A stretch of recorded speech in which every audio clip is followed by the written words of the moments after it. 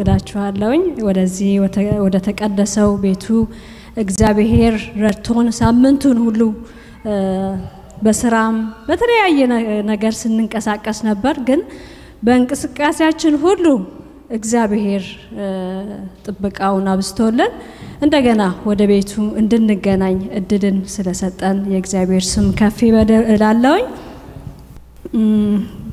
በኦንላይን የምትከታተሉን ሁላችሁም ደግሞ እግዚአብሔር ይባርካችሁ መልካም ሰንበት ልል እወዳለሁኝ እንግዶች ዛሬ ካላችሁ እንኳን ደህና መጣችሁላችሁ እንወዳለን ለመጀመሪያ ጊዜ ወደዚህ ቤተክርስቲያን የመጣችሁ ካላችሁ ቆይታችሁ የመጣችሁም ካላችሁ እንኳን ደህና መጣችሁ ልላችሁ እወዳለሁ በቤተክርስቲያን ስም እጃችሁም ብታሳዩኝ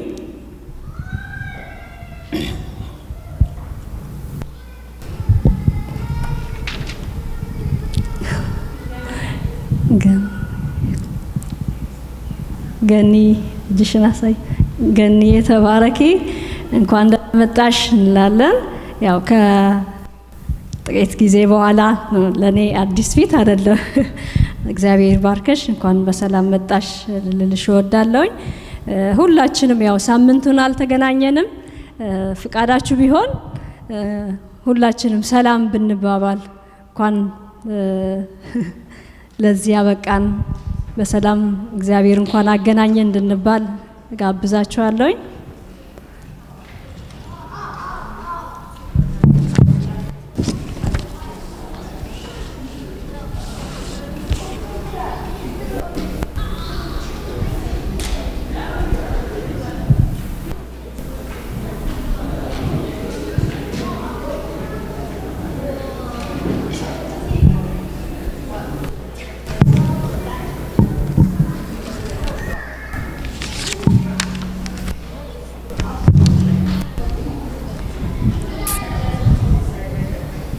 እሺ እግዚአብሔር ይባረክ ከዚህ ቀጥሎ የልጆች ታሪክ ጊዜ ይሆናል ከልጆች ታሪክ በኋላ ደግሞ የመግቢያ መዝሙር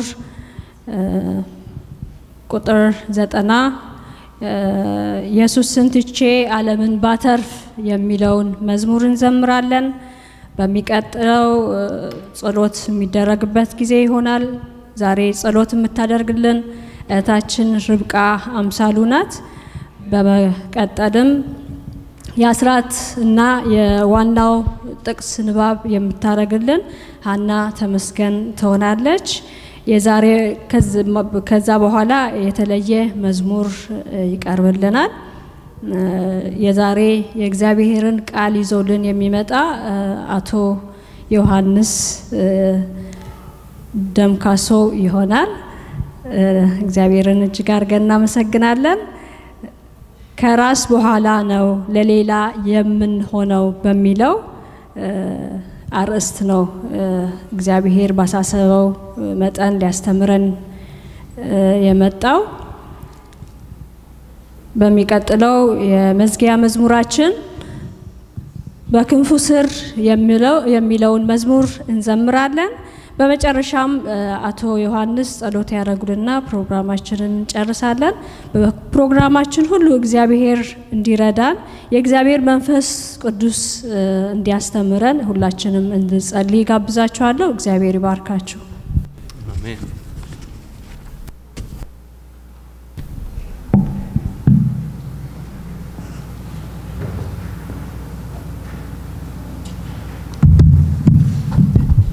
Children's story time.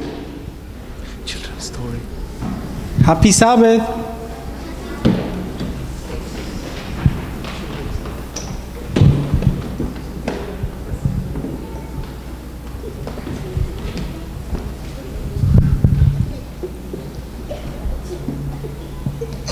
Good morning. Happy Sabbath to you all. Do you want to wish the church happy Sabbath? I only heard the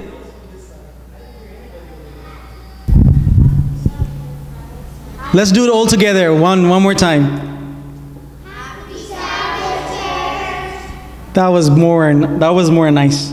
That was more louder. Do you want to say anything, church? Thank you all. So I remember last week, there was something. I said something about...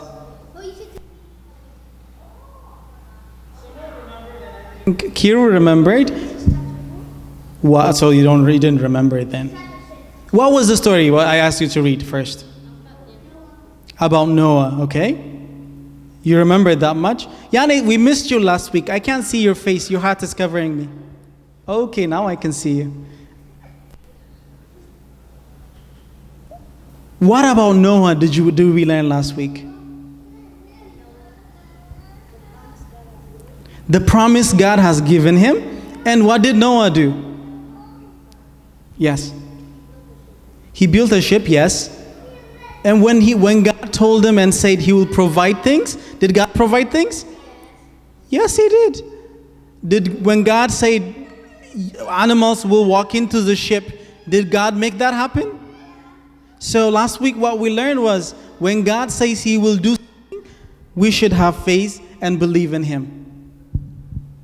Today I'm going to say something about what Noah actually was believing. He was believing in God's promise. You know, what did God say? What did God say? Why was the ship built?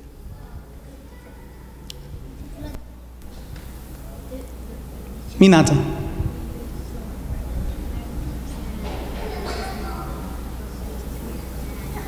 Gin lemon, why? Why? So he could survive during the flood. But people did not trust that there was going to be a flood. They have never seen a flood before. They have never seen a rain before. So when there was nothing to be seen, no rain, they have never seen rain before. So when God said, build a ship, it's hard to believe. Noah actually trusted God. So, in believing God, how do we show that we believe God? So, do you believe God when he says something? How do you show that though? How do you show that you believe in him? That's what this is the lesson for today. The lesson for today is we show that we believe God first if we are putting him first in before everything else. Is there anything that we like more than God? When Noah was asked to build the ark, did he say, I'm busy, or I have to do something first, I have to go to a market, I have a farm to take care of, I have animals to take care of? Did he say that? What did he do first? He did what God told him first. He put God's order before everything else, before anything else. That's how we show God we trust in him. One. The other thing is, someone said it, we do what he asked. What did God ask? To build a ship, right? To build an ark. What else did he ask us today, you and I? What are we asked to do for God? Kiru. To tell about other people about his work. Also, did he give us a law? Did he give us a law to follow, and do we follow it? Because we love him and because we say we trust him, we have to do what he asks. And the third thing, get ready for this. If you actually trust in God, it involves leaving some things behind. It involves leaving bad things of the world. So I say three things, right? What was the first one? You put God where? That's number one position. What's number two? Eben. Yeah, follow his laws, but I was saying more of do what he asked. Yes, that's correct. In other words, do what he asked. And the third one? Kira. No. Ruth? Leave all bad things of the world behind. So three things to show God you really, really trust him and you really, really believe in his promise. You do three things. You put him first, you do what he asks, and you leave other bad things of the world. Who's going to pray for us?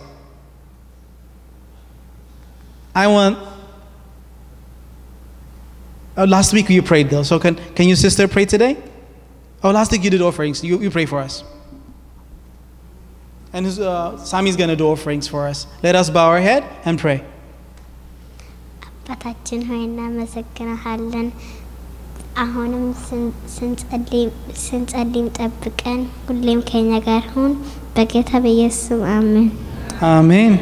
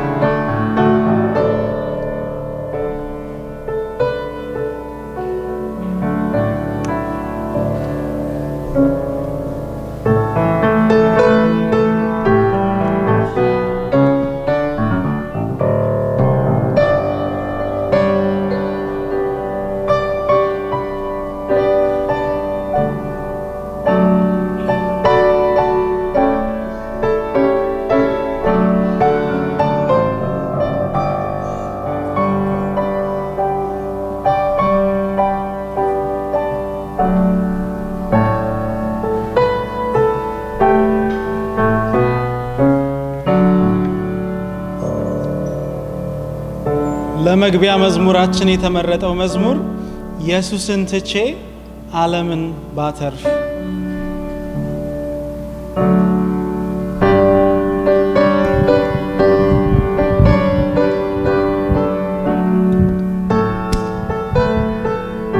ለመዝሙር እንነሳ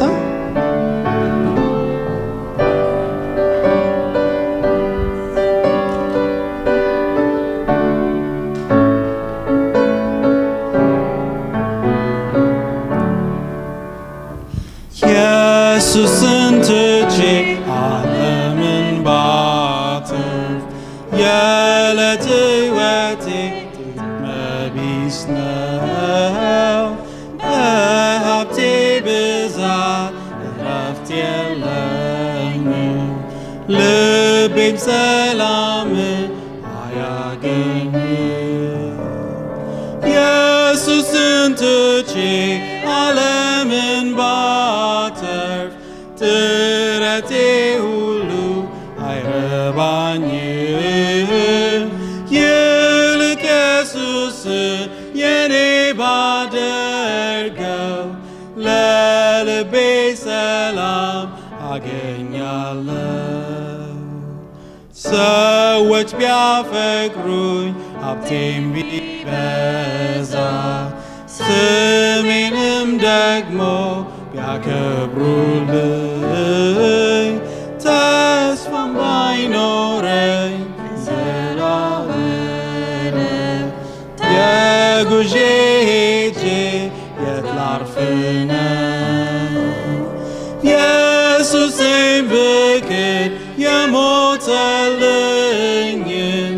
መስቀሉን ብጥል ያዝያለኝን ጌታ ሲገለጽ በመቃቂው ቀን ማንም አይችልም እኔን ሊያድን አልችልም እኔ ልኖር ብቻዬን ያለ ኢየሱሴ በዚች ዓለም መንገዴ ያለ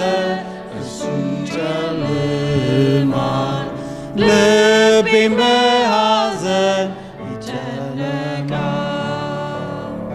ብኖርስ እንኳን ያለ መድኔ በጠራኝ ጊዜ ምን ይዋጠኝ በሌላ መንገድ ልሄድ ብሞክር ሕይወት የለኝም ለዘላለም ኢየሱስ መሆን ታላቅ ደስታ ነው ልብ የሚፈውስ ቸር አዳኝ ነው ኃጢአቴን ሁሉ ይቅር ይለኛል ልቤን በደሙ ያጥብልኛል ኢየሱስን ብይዝ ኢየሱስን ብቻ ምንም ባልፈልግ ከሱ ሌላ የሚያስፈልገኝን ይሰጠኛል ለዘላለምም ይጠብቀኛል አሜን ለጸሎት እንዘጋጅ የምንችል እንበርከክ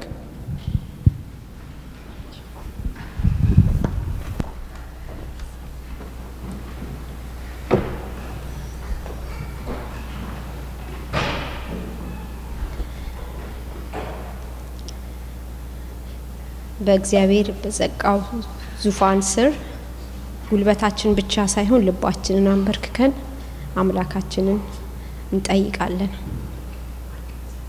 በሰማይ በከበረው ስፍራ ያለህ የተፈራህ የተከበርክ ዘላለም የምትኖር ኃያል ይሆንክ ሁሉን የምትችል ቅዱስ መሐሪ ቸር ይሆንክ አባታችን አምላካችን እግዚአብሔር ሆይ በዚህ ማለዳ ስምህን እንድንጠራ ይህንን ያማረ የሰንበት ማለዳ ስለሰጠህን እናመሰግናለን እግዚአብሔር አባት ስለበዛልን ጥበቃህ ስለበዛልን ምህረትህ እጅግ አድርገን እናከብርሃለን እግዚአብሔር ሆይ ይህ ከማንም አልሆነልንም ካንተ ስለሆነልን መልካምነት ነውና አባት ሆይ እናመሰግናለን እግዚአብሔር ሆይ በህይወት መገኘታችን በጤና መገኘታችን ጌታ ሆይ እንዲሁ በከንቱ ያገኘነው አይደለም ካንተ የተሰጠን ስጦታ ስለሆነ እጅግ አድርገን እናመሰግናለን እግዚአብሔር አባት ሆይ ስጋና ደም አልገለጠልንም ይሄንን መንፈስ ስለገለጠልን እናመሰግናለን እግዚአብሔር ሆይ ሰው ዓለምን ቢያተርፍ ምን ያገኛል ምንም አያገኝም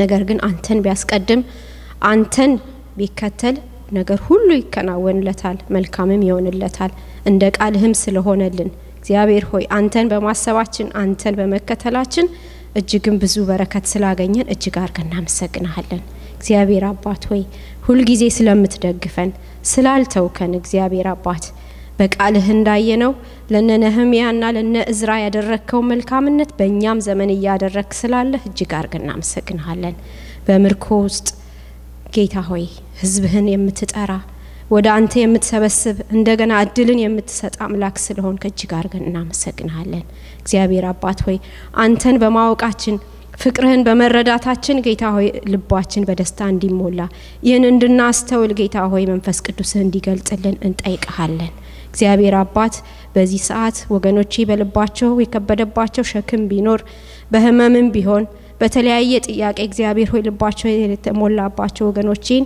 ላንተ አሳልፌ እሰጣለሁ ጌታ ሆይ የልብን ገልጠህ ማየት የምትችል አባት ለልባቸው እግዚአብሔር ሆይ ባለው ጥያቄ በከበደባቸው ነገር ውስጥ እንድታልፍ ጌታ ሆይ እንደጠየቅንህ ሳይሆን እንዳንተ ፈቃድ ነገራችን እንዲከናወንልን እንለምንሃለን እግዚአብሔር አባት ሆይ ታመው በአልጋ ላይ ያሉ በተለያየ ቦታ እግዚአብሔር ሆይ ምህረትን ካንተ የሚሹ የተጨነቁ ወገኖችን በዚህ ሰዓት በፊት ይዘን እንቀርባለን እግዚአብሔር አባት ሆይ በተሰጠን ጌታ ሆይ አደራ መሰረት ስለ ወገኖቻችን እንድንጸልይ ግድ ይለናልና እግዚአብሔር አባት ወገኖችን በያሉበት በምህረት እጆች እንድትጎበኛቸው እንድትዳስሳቸው ጌታ ሆይ ፈውስን በዚህ ሰዓት እንድትልካቸው እንለምንሃለን ስለምታደርገውም ጌታ ሆይ እናከብርሃለን እግዚአብሔር አባት በዚህ ሰዓት ቃልህን ልትሰጠን ልትባርከን ስላለህ ጌታ ሆይ ይሄን እድል ስላዘጋጀህልን እናመሰግናለን ልባችንን ክፈትልን ጌታ ሆይ አስተውለን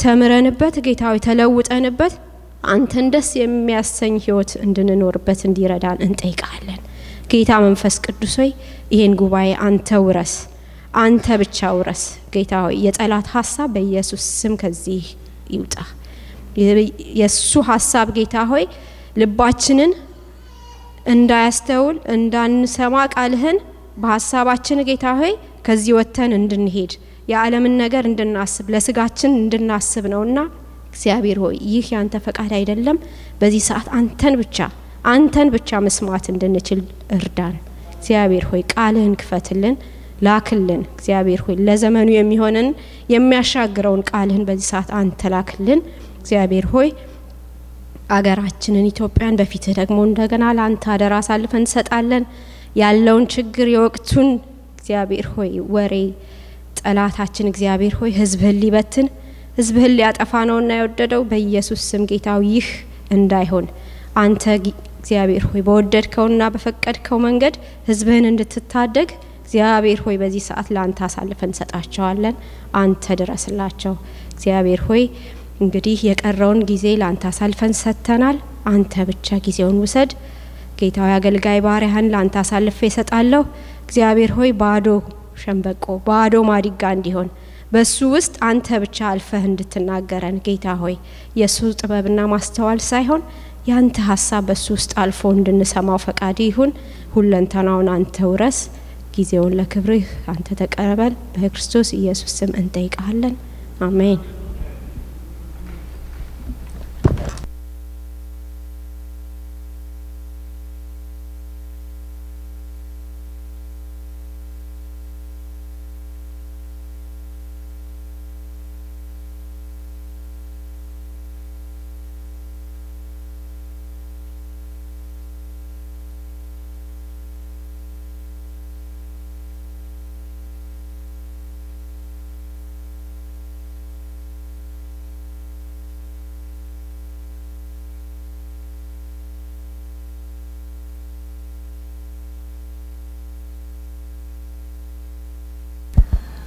የእግዚአብሔር ቤተሰቦች በድጋሚ እንደምን አረፈዳችሁ እግዚአብሔርን እጅግ አድርገን እናመሰግናለን አሁን ጊዜውን አስራትና ስጦታ የምንመልስበት ነው ለዚህ አገልግሎት የሚሆን ጥቅስ የተወሰደው ሚልኪያስ 3 ቁጥር 10 ነው እንዲህም ይላል በቤቴ ውስጥ መብል እንዲሆን አስራቱን ሁሉ ወደ ጎተራ አግቡ የሰማይንም መስኮት ባልከፍትላችሁ በረከትንም አትረፍርፌ ባላፈስላችሁ በዚህ ፈትኑኝ ይላል የሰራዊት ጌታ እግዚአብሔር ዲያቆናት ስጦታውን ያሰባስቡልናል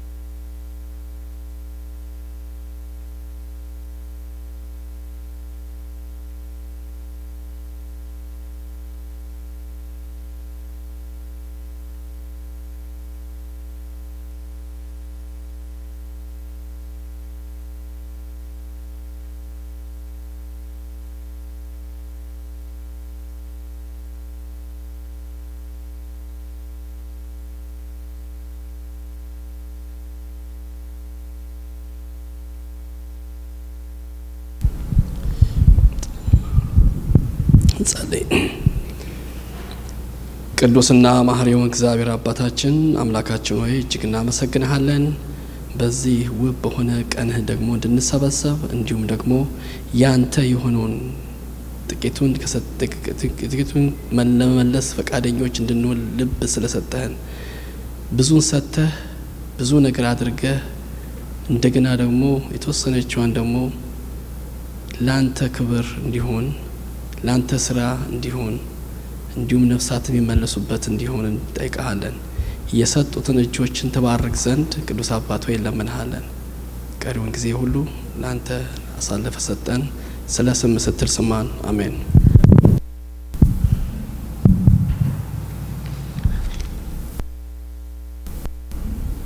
ለዛሬ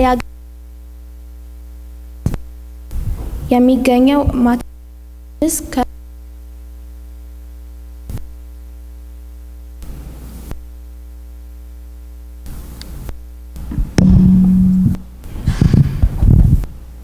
እንዲህም ይላል፣ ሰውን የሚያረክሰው ወደ አፍ የሚገባ አይደለም፣ ከአፍ የሚወጣው ግን ሰውን የሚያረክሰው ይህ ነው አላቸው። በዚያን ጊዜ ደቀ መዛሙርቱ ቀርበው ፈሪሳውያን ይህን ቃል ሰምተው እንደተሰናከሉ አወቅን አሉት። እርሱ ግን መልሶ የሰማዩ አባቴ ያልተከለውን ተክል ሁሉ ይነቅላል፣ ተዋቸው፣ እውሮችን የሚመሩ እውሮች ናቸው፣ እውርም ቢመራ ሁለቱም ወደ ጉድጓድ ይወድቃሉ አለ። ጴጥሮስም መልሶ ምሳሌውን ተርጉምልን አለው። ኢየሱስም እንዲህ አለ፣ እናንተ ደግሞ እስካሁን የማታስተውሉ ናችሁን? ወደ አፍ የሚገባ ሁሉ ወደ ሆድ አልፎ ወደ እዳሪ እንዲጣል አትመለከቱምን? ከአፍ የሚወጣ ግን ከልብ ይወጣል፣ ሰውን የሚያረክሰው ያ ነው።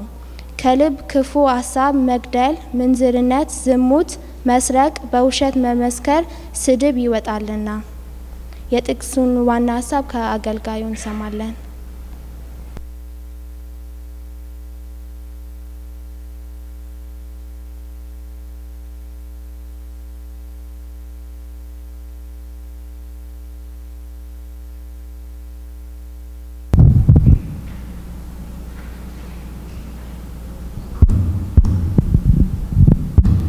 እግዚአብሔር አምላካችን የተመሰገነ ይሁን።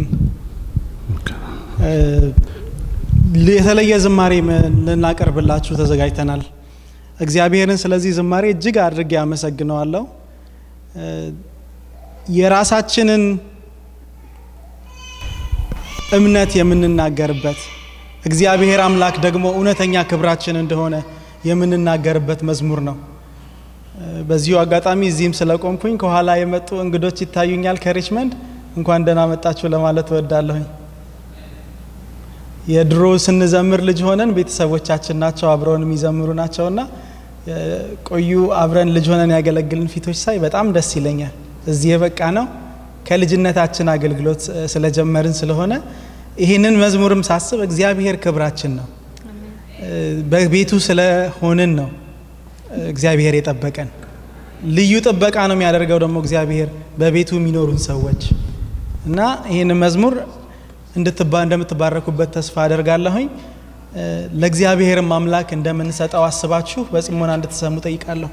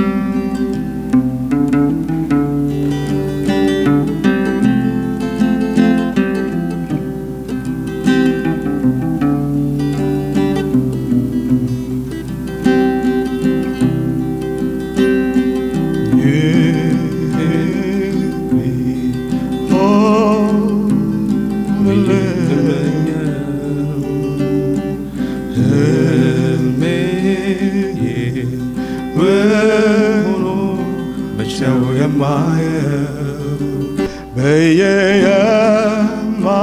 በየማስበው የማልመው ነገር ተሰጥቶኛል አንተን ያገኘው ቀን ይሄ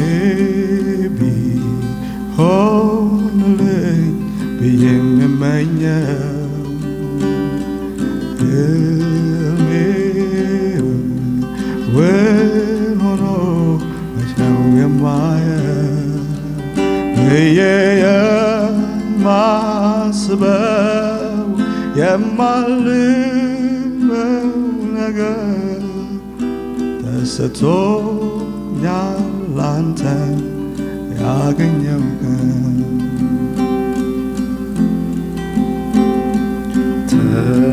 ተራራ አልወጣው ወይ አልወረድኩኝ እንዲሁ በጸጋ ስለወደድከኝ ከምለምነውና ከማስበው በላይ ቤት ሰርተህልኛል በሰማይ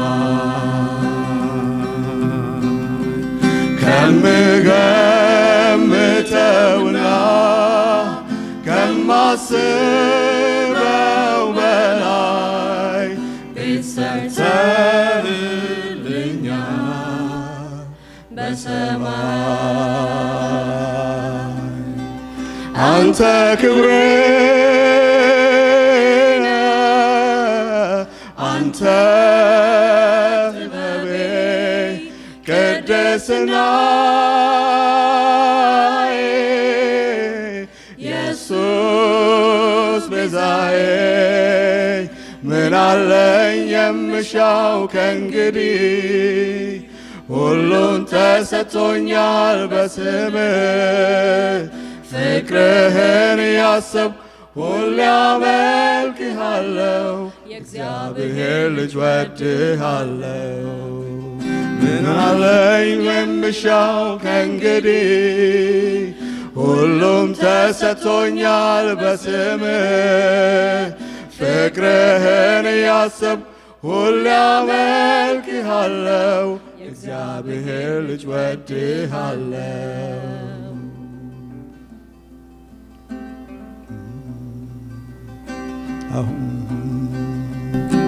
አሁን ያንተ የሆነው ሁሉ የኔ ነው ፍለጋ አልሄድም ማዶ ማዶ ያየው የተቀበልከውን ሁሉን ስለሰጠኝ ካንተ የተነሳ የእግዚአብሔር ልጅ ነኝ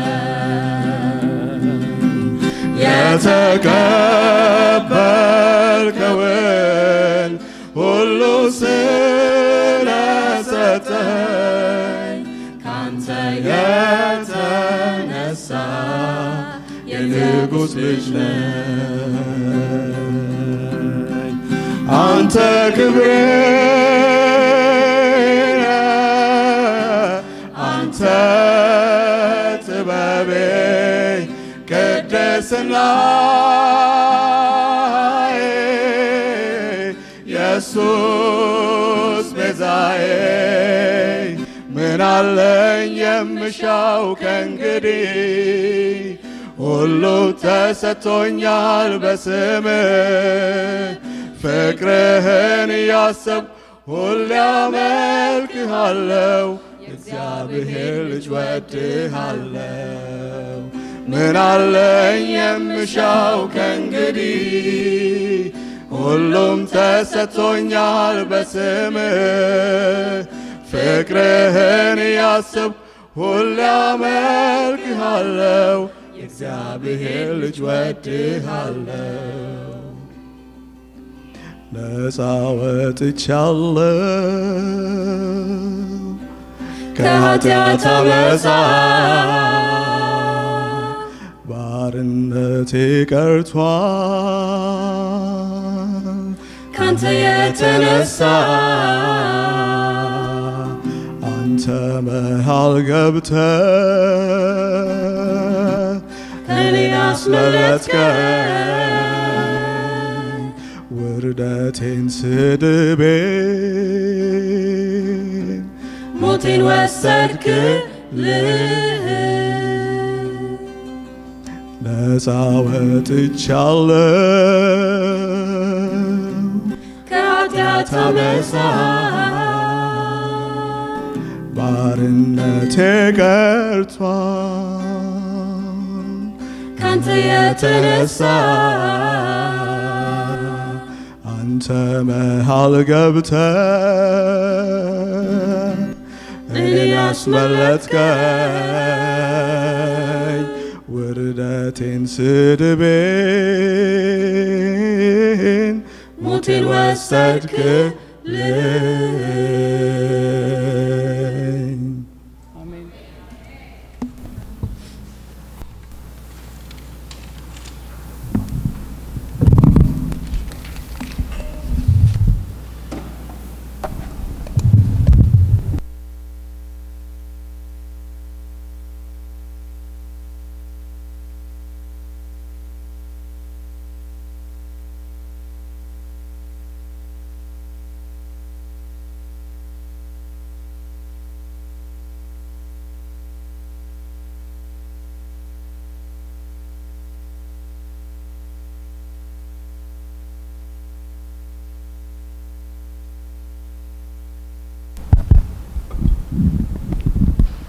እግዚአብሔርን በጣም እጅግ በጣም አመሰግናለሁ እግዚአብሔር ይመስገን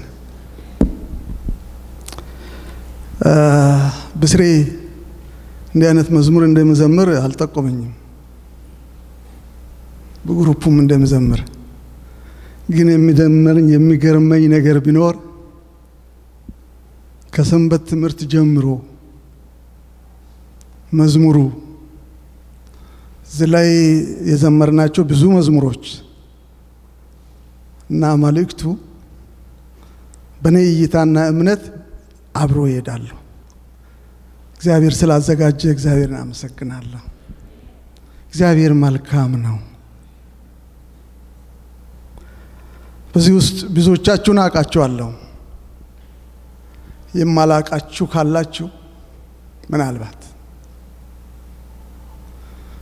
እዚህ አሜሪካ ይሁን ዲሲ ብቻ የማስተዋወቅ ልምድ የላችሁ እኔ ማን እንደሆንኩ ማታውቁ ካላችሁ ዮሐንስ ይባላለሁ እንደገና በቤተሰቤ በኩል ማወቅ ከፈለጋችሁ የብስሬና የሃይማኖት አባት ነኝ በተረፈው ሌሎቻችሁ የማላውቃችሁ ጥቂቶች ሆናችሁ አገኘኋችሁ ለዚህ ሁሉ ብዙዎቻችሁን ለማወቅ ምክንያት ምንድነው ታውቃላችሁ በጌታ ቤት ስለሆነን ነው እግዚአብሔር ይመስገን ወደ ዛሬ መልእክቴ ሲሻገር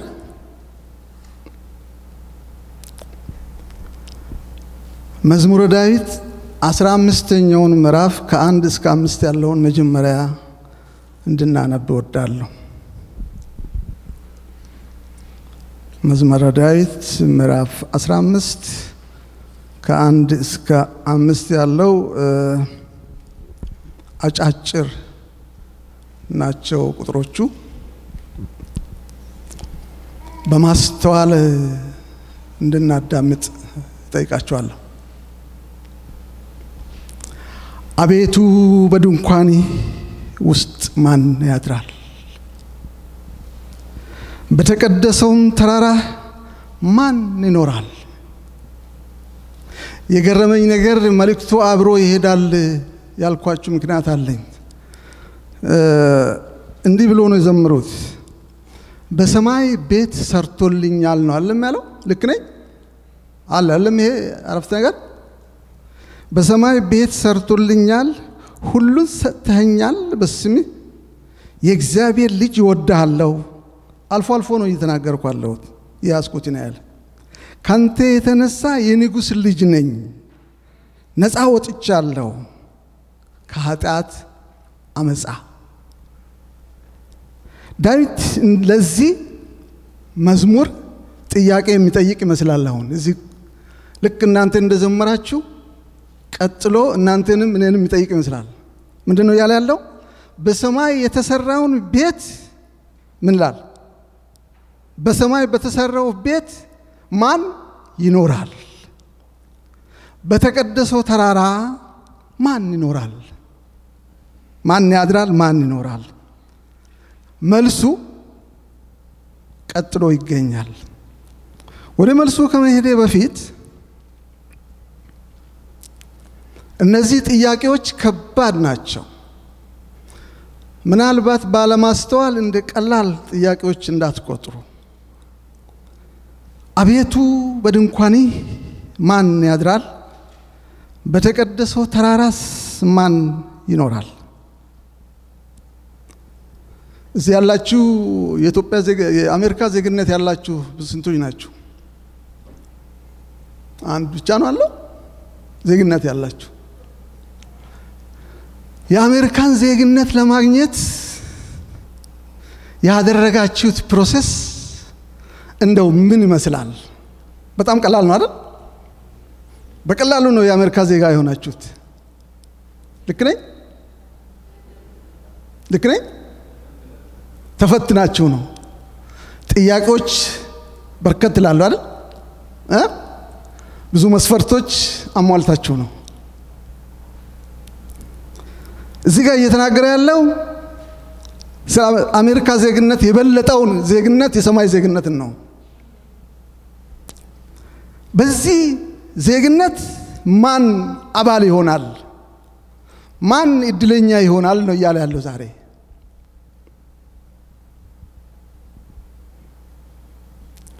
የሰማይን መንግስት የሚወርስ ማን ነው አጭሩ ጥያቄ ዳዊት የጥያቄው መልስ ራሱ ይናገራል ወደዛ መልስ ከመሄዳችን በፊት እስቲ ስለ ዳዊት ታሪክ ያዋዛን እየቀላቀልን በመልእክታችን እንሄዳለን ዳዊት የተወለደው ኢየሱስ ከተወለደበት ከተማ ነው ከኢየሩሳሌም ደቡብ በኩል ነው ዳዊት በልጅነቱ የበግ ጠባቂ ነው በግ ጠብቃችሁ ታውቃላችሁ እኔ ፍየል ጠብቄያለሁ አስቸጋሪ ነው ፍየል በግ እንኳን ደግ ነው ግን ችግር አለ በግ ሲጠብቁ ዳዊትን ሲያጋጥመው ነበር ችግር በግ ጠላት ይበዛበታል ጠባቂው ደግሞ ብዙ የሚጋፈጣቸው ሁኔታዎች አሉ በግ ሲጠብቅ እያለ ዳዊት በገና እየደረደረ ራሱ ያዘጋጃቸው ነው የደረሳቸው መዝሙሮች ይዘምር ነበር ልጅ ነው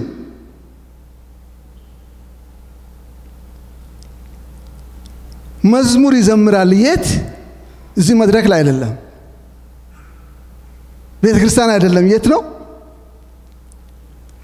በግ በሚጠብቅበት በጫካል እንበለው ወይስ መስክ እንበለው ሜዳ ላይ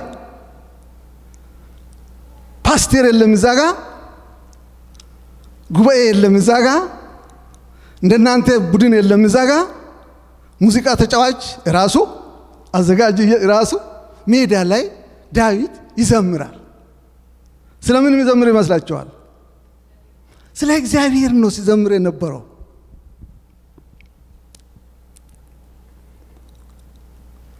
ከሱ ከነበረበት ጊዜ ትንሽ ቀደም ብሎ አንድ ንጉስ ነበረ ሳኦል የሚባል ሳኦል እግዚአብሔር የመረጠው በእስራኤል ጥያቄ መሰረት የነገሰ ንጉስ ነበረ። ሳኦል ንጉስ ሆኖ እያለ እግዚአብሔር በሳሙኤል በኩል መልእክት አስተላለፈ። አማሌቃውያን እስራኤላውያን ከግብጽ በወጡበት ጊዜ መንገድ ላይ እንዳይሄዱ እንቅፋት ሲሆኑ ስለነበሩ አማሌቃውያንን ሂድና አጥፋ አለው እግዚአብሔር። የሚገርመው ነገር አንዳንድ ጊዜ ጥያቄ ያስነሳል። እግዚአብሔር ለምን አጥፋ ይላል? እግዚአብሔር ጨካኝ አምላክ አይደለም፣ የፍቅር አምላክ ነው። አማሌቃውያንን አጥፋ ሲል ዝም ብሎ አላለም። ሰውን፣ እንስሳውን፣ በጉን፣ አህያውን፣ በሬውን፣ ላሙን፣ ሰውን፣ መሪውን ሁሉንም አጥፋ ነው አለው። ይህ እግዚአብሔር ትእዛዝ ነው። ይህ የእግዚአብሔር ትእዛዝ ነው። በደንብ አዳምጡኝ።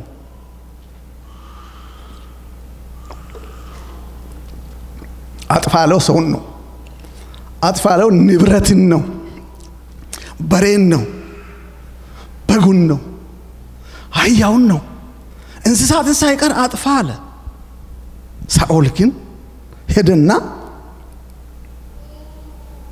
እሱ የራሱን ትርጉም፣ የራሱን አካሄድ፣ የራሱን አስተሳሰብ መረጠና የሰበውን፣ ያማረውን፣ የተሻለውን አስቀራ። ከዛም በኋላ ንጉሱንም ጭምር አዳነ።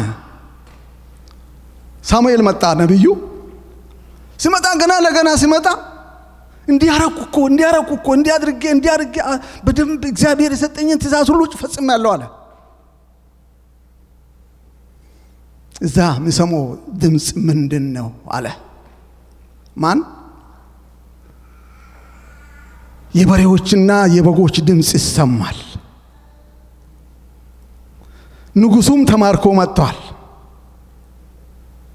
ከዚህ የተነሳ ሳሙኤል እግዚአብሔርን ማታለል አትችልም፣ እግዚአብሔር አጥፋ ብለዋል፣ አንተ ግን አላጠፋ ብለህ ይኸውና አስቀርታል።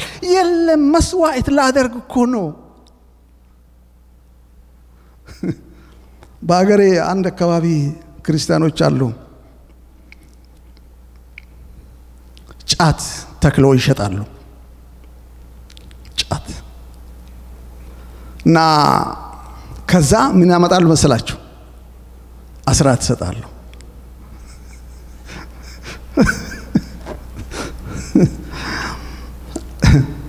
ስለዚህ ሳሙኤል ምን አለ? እግዚአብሔር ከመስዋዕት ይልቅ ምንን ይመርጣል አለ? መታዘዝን አለውና ላሳጥርና ከዛም በኋላ እግዚአብሔር አንተን ከእንግዲህ ከስልጣኔ ከመንግስት አንስቷል አለው። ምን አጠፋው ምን አደረኩ ብሎ ይከራከራል። ከዛም በኋላ ሳሙኤል ሊሄድ ሲል ያዘውና ልብሱ እስከሚቀደድ ድረስ እንግዲህ እግዚአብሔር መንግስትን ካንተ ቀደደው አለ።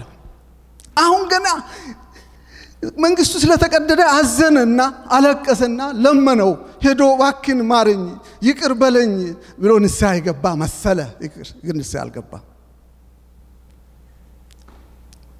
የሚገርመው ነገር ንጉሱን አምጣ አለውና ሳሙኤል ንጉሱን ገደለው ይላል ነብዩ።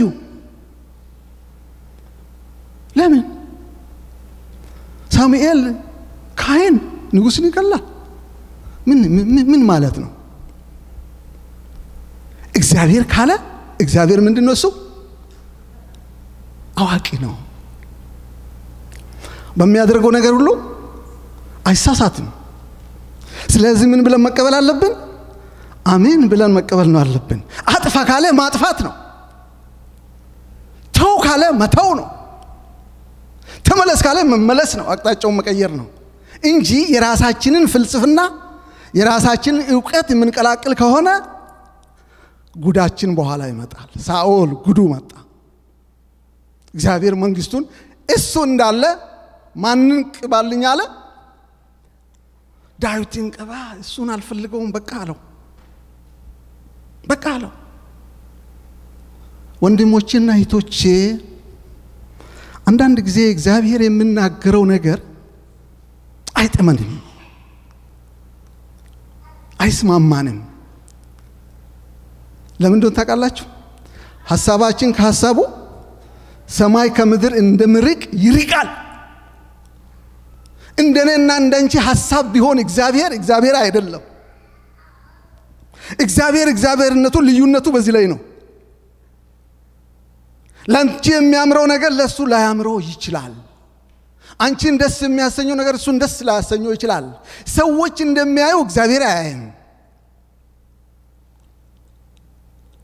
ስለዚህ አንቀላቀል እግዚአብሔር አያስፈልግም ካለ ንብረት በጉም ፍየሉም በሬውም ሰውም እንስሳውም ሁሉ ንጉሱም ምን ይሆናል ይጠፋል ማጥፋት አለብን በእናንተና በኔ ህይወት የነገሰ ንጉስ እግዚአብሔር ይሻላል ምናልባት በህይወታችሁ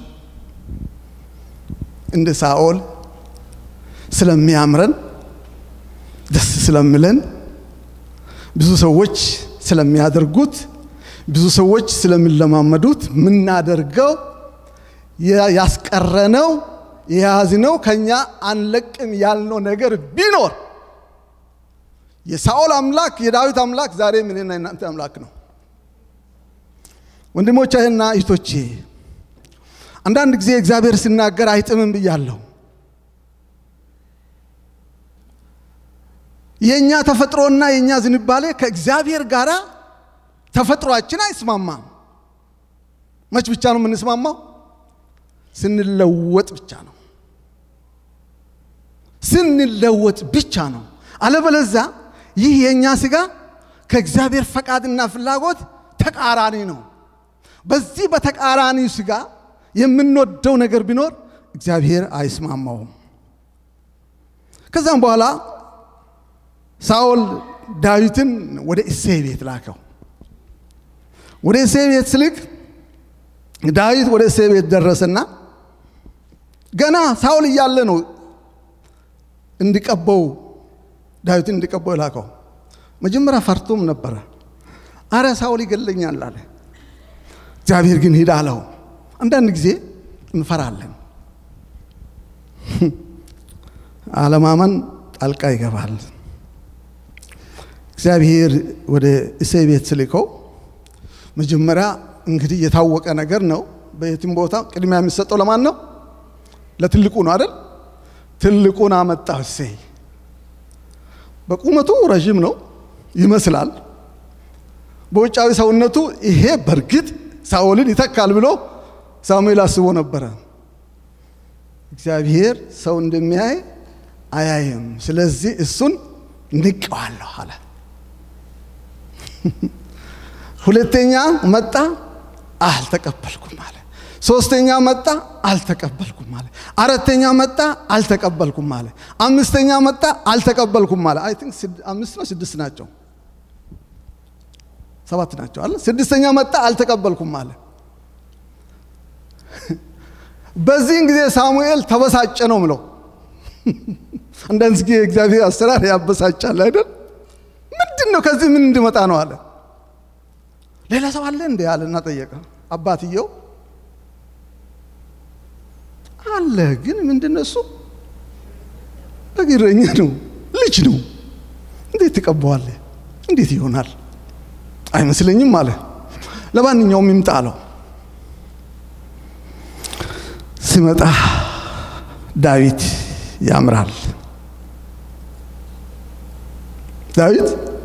ያምራል አሁን ለነብዩም ያምራል ውበት አለው ለግላጋ ልጅ ነው ግን ገና እድሜው ገና ነው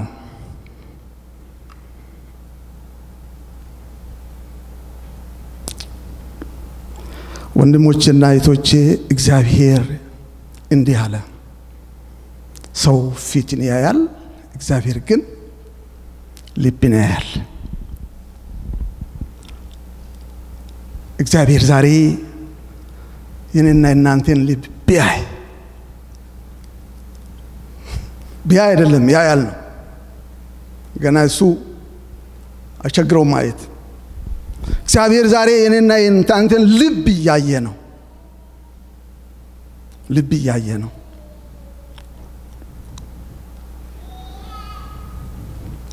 እግዚአብሔር ዛሬ ልባችንን ቢያይ ምን ይመስላል እግዚአብሔር ቁመትን አያይም ዘለግታን አያይም ውበትን አያይም በሰው አመለካከት አያይም አብይ ከመምጣቱ በፊት ጠቅላይ ሚኒስትር አብይ ከመምጣቱ በፊት በኢትዮጵያ ውስጥ የነበረው ትልቅ ጥያቄ ነበር ምን የሚል ነው መለስ ዜናዊ እኮ ከሌለ ኢትዮጵያን የሚመራ ሰው እኮ አስቸጋሪ ነው አይገኝም የተዘጋጀ ሰው ማን አለ ይሄ በቃ ትችት ነው በመድረክም በሚዲያም በግልም ይሄ ነው የሚወራው ከኔም ጋራ በግል የሚናገሩ ሰዎች አሉ መለስ ከሄደ እኮ ማን አለ ይሄ ፓርቲ ከለቀቀ ማን ይመራል ነበር አሁን ፖለቲካ ውስጥ ገብቼ አብይ መጣልኝ ሌላ አይደለም ልብ አድርጎ እንዳትቀየሙ ያም ሆነ ግን ምን ለማለት ፈልጌ ነው አረተው ላለው እቺ መጽሐፍ ቅዱስ እኮ ተጠቅመናለች ወገኖቼ ለብዙ ነገር ለማንም መልስ ለመስጣት መልስ አላት አረባካችሁ በኢሳይ ቤት እኮ የሚጠበቁትና በሰዎች አይን የተባሉት ሌሎች ናቸው ዳዊት በግ ከሚጠብቅበት ከጫካ ውስጥ እኮ ነው የተፈለገው የተገኘው አለ እቺን ተናግሬ ያውቃለሁ እግዚአብሔር ከጫካ ውስጥ ዳዊትን አገኘ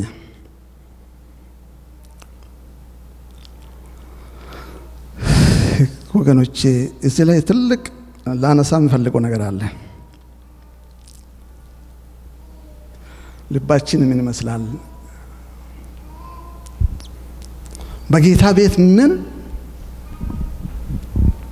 በቤቱ ያለ ከፊት ቁጭ ብሎ ውጭ ያለ ሰው አለ እያለ የሌለ አለ ልቡ የሌለ አካሉ ያለ አቋሙ የሌለ አካሉ ያለ በእግዚአብሔር ቤት ሆኖ ዓለም ውስጥ የሚዋኝ አለ እግዚአብሔር ያውጣን ልባችንን ቢመለከት በእውነተኛ በእግዚአብሔር ቤት ነን ወይ እንደ ሳኦል የምንሰስተው ነገር የለም ምን ብለን እቺንስ አትንኩብኝ በዚች አትንጡብኝ የምንል የለንም ይሄን አማርኛ ደግሞ አለው እህቶችና ወንድሞቼ እንዲህ እኮ ነው ያለው ሳኦል ይሄስ አይነካም በሱ አስተሳሰብ ጥሩ በግ ጥሩ በሬ ንጉስ አይ መጥፋት የለበትም ለኔና ለናንተ እንደ ሳኦል በጎችና በሬዎች የሰቡ በሬዎችና የሰቡ በጎች አይነት የሆኑ የሚያምሩ ደስ የሚያሰኙ ይሄንንስ አልተውም ያልነው ነገር የለም ሳኦልን ያጠፋው ይሄ ነው እግዚአብሔር አጥፋ ካለ የምንወደው ጭምር መጥፋት አለበት የምንወደው እስቲ ዛሬ ወደ ልባችሁ ተመለሱና ራሳችሁን ጠይቁ እኔ አልዘረዝርም ምናልባት በጣም አነስተኛ ነገር ሆኖ የእግዚአብሔር ቃልና የትንቢት መንፈስ መጽሐፍ ቅዱስና የትንቢት መንፈስ አያስፈልግም ይያለ እንቢ ብለን የምናደርገው ነገር ካለ ያሳዝናል በልባችን ውስጥ ሌላ የራሳችን የሆነ ነገር አለ ማለት ነው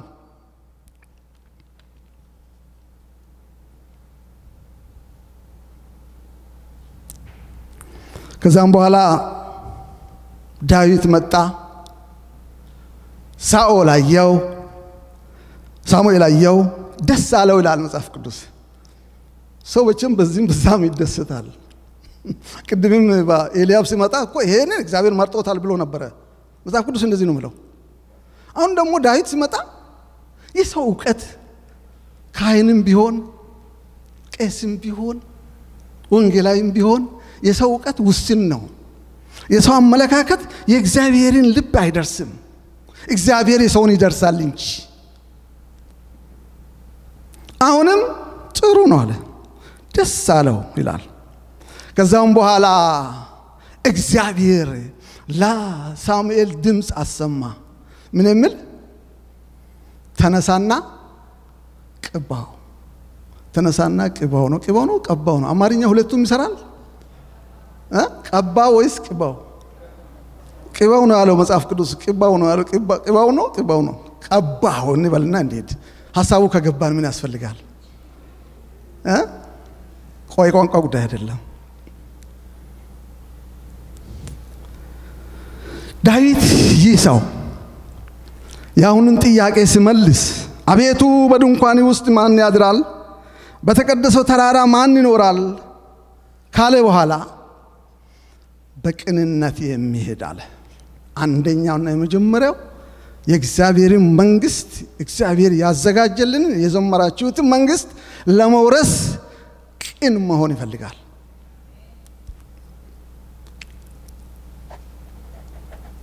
ቅንነት ምንድነው ወገኖቼ? በዚህ ቃል ልቤ የተለየ ስሜት አለው። ውብ ቃል ነው። ይህ ቃል ለየት ያለ ቃል ነው።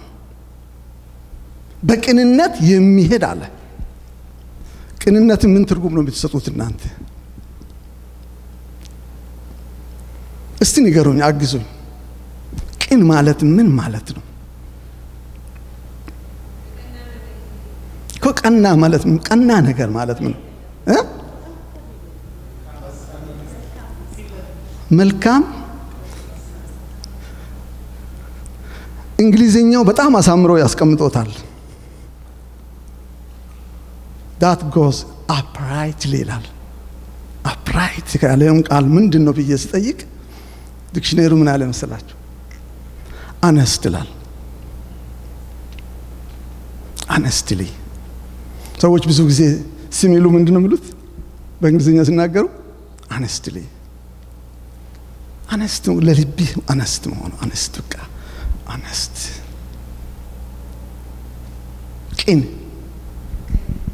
ቅን ሰው። ቅንነት ቀላል አይደለም። ልብ አድርጉ። ቅን ስትሆኑ ሞኝ ትባላላችሁ። ቅኖች ሞኞች ናቸው ብዙ ጊዜ ይባላሉ፣ ግን ሞኞች አይደሉም። እግዚአብሔር ቅን ልብ ይፈልጋል። በቅንነት ካልታሰበ ካልታየ ሁሉ ጊዜ ጥርጥር አለ። ሰዎች ተጠራጣሪ ናን። ጥሩ ሰላምታ የሰጠውን ሰው እንኳን ምንድነው ምንለው? ጥሩ ሰላምታ የሰጠውን ሰው ቅንነት ካለ ቅልስልስ ነው ምንለው አይደል? ልክ ነኝ? ይቅለሰለሳል ነው ምንለው። አቤት ሰው ተንኮለኛ። ፈገግተኛ ሰው ከሆነ ፈገግ የሚል ጊዜ ፈገግ የሚል ከሆነ ይሄ መሸታ ዝም ብሎ ጥርሱን ይከፍታል አይደል? ቅንነት ከሌለ እኮ ነው። ቅንነት ከሌለ እንደዚህ ነው። የሚሰጠውን ሰው ምን እንደሚባል ልንገራችሁ። ስላለው ነው። የተረፈው ሰው ግን የለም በምድር ላይ ልንገራችሁ። ማንም ሰው የተረፈው የለም። ግን ለጋስ ሲሆን ስላለው ነው። ትንሽ ዝም ያለ ሰው ከሆነ ደግሞ ምን ይላሉ? ኮስታራ፣ ኮሶፊት። የትኛው ነው ሰው የሚቀበለው? በጣም አስቸጋሪ ነው። አንተ ግን ምን ሁን? ቅን ሁን። ቅንነት ለእግዚአብሔር ነው እንጂ ለሰው አይደለም። በልባችሁ ቅንነት የመልእክት ርዕስ ምንድነው የምለው? እስቲ ያው በጣም ያዛችሁ ሰዎች ከራስ በኋላ ነው ለሌላ የሚሆነው። ቅንነት ላንቺ ነው። ቅን ሰው ከሆንሽ ጤነኛ ነሽ። ቅን ካልሆንሽ እየተጠራጠርሽ ትጎጃለሽ። የሚደረግ ነገር ሁሉ ጥያቄ ውስጥ ይከትሻል። ልታደርግ ያሰብሽውን ሁሉ ትፈሪያለሽ። ይሄን ካልኩ ይሄን ካደረግኩ እንደዚህ ከሆንኩ እኮ ሰው እንዲህ ይለኛል። ወዳለው ሰው ጠጋ ቢል ገንዘብ ፈልጋ ነው ይለኛል። ወዳለው ሰው ጥሩ ፍቅርና ጥሩ ሰላምታ ምናምን ሆናችሁ ስትቀርቡ ምን ብላችሁ ትተረጉማላችሁ? ቅንነት ከሌለ ይሄ ሰውዬ እኮ እኔን እንዲህ ከሆነ ገንዘብ ጥቅም ፈልጎ ነው ይለኛል። ልትጠይቁ ስትሄዱ እንኳን ይሄ ጥያቄ ወደ አእምሮ ይመጣል። ቅንነት ከሌለ ሰውን የምትወዱ ከሆነ ደግሞ ምን እንደምለኝ ምን አውቃለሁ ምን ያመጣብኝ ይሁን ጥርጥር ውደደው አንተ መልካም አስብ። ዳዊት ቅን ሰው ነው። ዳዊት ቅን ሰው ነው። እኔ በጣም ነው የረካሁበት የዳዊትን ታሪክ ሰሞኑን ሳነበው በጣም ነው የረካሁበት። ዳዊት እንዴት አይነት ሰው ላንሰላችሁ? ቅን ሰው ነው፣ ትሁት ሰው ነው፣ ደግ ሰው ነው። ትሁት በጣም ከባድ ነገር ነው። ንጉሥ ሆኖ ከተቀባ በኋላ ዳዊት ሁለት ቦታ ይሰራል። አንዴ ወደ ንጉሱ ቤት ይሄድና ንጉሱ ክፉ መንፈስ ሲገባበት በገና ይጫወታል፣ ያዝናናዋል። ትንሽ ሻል ስለው ደግሞ ወደ አባቱ በጎች ጋር ይሄዳል። የአባቱ በጎች ምን አለባቸው? ምን ችግር አለ? አውሬዎች ያስቸግራሉ። ስለዚህ ለነዛ ኮንሰርንድ ነው፣ ለነሱ ሊጠነቀቅ ይሄዳል። ሁለቱ ቦታ ነው። ዳዊት ቅን ሰው ነው። ይሄ ብቻ አይደለም፣ ወደፊት ሲተዱ ታገኙታላችሁ የዳዊትን ቅንነት።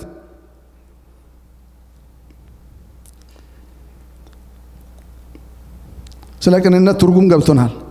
አፕራይት ነው ምለው ሁል ጊዜ ይላል ዲክሽነሪው ሲናገር፣ ሁል ጊዜ እውነተኛ መሆን። አቤት እንዴት ከባድ ነው! ሁል ጊዜ እውነተኛ መሆን፣ በውሸታሞችም ዘንድ ቢሆን እውነተኛ፣ በአጭበርባሪዎች ዘንድም እውነተኛ፣ በችግር ጊዜም እውነተኛ፣ በመከራ ላይም እውነተኛ፣ በአጣብቅኝ ውስጥ እንኳን ሆናችሁ አጣብቅኝ የሚያጋጥማችሁ ጊዜ አለ። እንድትዋሹ የሚያረጋችሁ ከዚህ ነገር ካልዋሸው አያዋጣም። ሰዎች ይመጣሉ እንድትዋሹ ሐሳብ የሚሰጡ ሰዎች። ካልዋሻችሁ የምታስቡት ነገር አይሳካላችሁም። ግን አፕራይት የሆነ ሰው ቅን ሰው አይዋሽም። ለምንድን ነው የማይዋሸው? የምናመልከው አምላክ ምንድነው? እውነት፣ ህይወት፣ መንገድ ነው። እውነትን መጣስ ማለት ክርስቶስን መበደል ነው። የሰማይን መንግስት ልንወርስ ከፈለግን እውነተኞች እንሁን። ወገኖች እውነት አይመችም። ብዙ ቦታ ላይ እውነት አይመችም፣ ግን ኪሳራ የለውም። ይሄንን ጥቅስ አድርጋችሁ ብትሰሙኝ ደስ ይለኛል። እውነት አይመችም። ከአለቃ ጋር ያጋጫል፣ ከስራ ባልደረባ ጋር ያጋጫል፣ በኮሚቴ ላይ እንድትገለሉ ያደርጋል። ሰዎች ብዙ ጊዜ አይወዷችሁም፣ ትገፋላችሁ። ለእውነት ስትቆሙ አፕራይት ስትሆኑ ይሄ እኮ ልክ አይደለም፣ ይሄ መሆን አለበት፣ እንደዚህ ነው። መኖር ከፈለጋችሁ ወደ አንድ ሰው ሐሳብ ዘንበል ማለት አለባችሁ። በተለይ ወደ አለቃ ዘንበል ማለት አለባችሁ። ከአለቃ ጋራ የምትፋለሙ ከሆነ የእንጀራችሁ ጉድ ይመጣል። በእንጀራ ላይ ጉድ ይመጣል።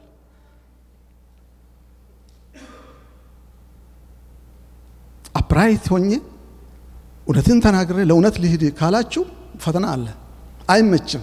ግን ልንገራችሁ፣ በአይኔ ስላየው ልንገራችሁ፣ ለእውነት ስትቆሙ ኪሳራ የለውም። ኪሳራ ይኖራል ብላችሁ አትጠራጠሩ። የእውነት አምላክ ራሱ እውነት የሆነው ኢየሱስ ያዋጣል። ዛሬ ይሄንን ላብስርላችሁ። በዚህ ምድር እኮ ነው ያዋጣል ምላችሁ። እውነተኛ የሆነ ነገር ሰው አንድ ቀን ለቁም ነገር ይፈልጋል። ለቁም ነገር ነው የምትፈልጉት እናንተ ወጣቶች። እውነት ይዛችሁ ይሄ ሰውዬ ታማኝ ነው፣ አይሰርቅም፣ ለዚህ ቦታ ይገባል፣ ይመረጣል ተብለህ ነው የምትቀመጠው። በኋላ መጀመሪያ ግን ተነቅፈሃል፣ ተጠልተሃል። ሐቀኛ ስለሆንክ ለእውነት ስለቆምክ ሰዎች አይወዱህም። ግን አንድ ጊዜ ትፈልጋለህ፣ አያከስርም። ቅኖች ለእውነት ይቆማሉ። ዳዊት ስልጣን አልፈለገም። ዛሬ በዘመናችን ሰዎች በስልጣን ላይ ነው። በቤተ ክርስቲያንም ችግር አለ። ስልጣን ሲመጣ ሽሚያ ነው፣ ረብሻ ነው፣ ጦርነት የገጠምን ጊዜ አለ። በቤተ ክርስቲያን ውስጥ ትልቅ ልዩነት ተፈጥሮ ተከፋፍለን ቤተ ክርስቲያን ታሪኳ ተበላሽቶ ከምን ተነሳ ነው? ስልጣን ለኛ ይገባል፣ ስልጣን ለኛ ይገባል፣ ስልጣን ለኛ ይገባል ሲባል ሁለት ዝሆኖች ሲጋጩ መሃል ላይ ብዙ ሳር ተጎዳ። ይሄ በተግባር ያየሁት ነገር ነው። ዳዊት ስልጣን የሚፈልግ ሰው አይደለም። የተቀባው ተፈልጎ ነው። ስልጣን አግኝቶ ምረኝነቱን አልጣልቶም።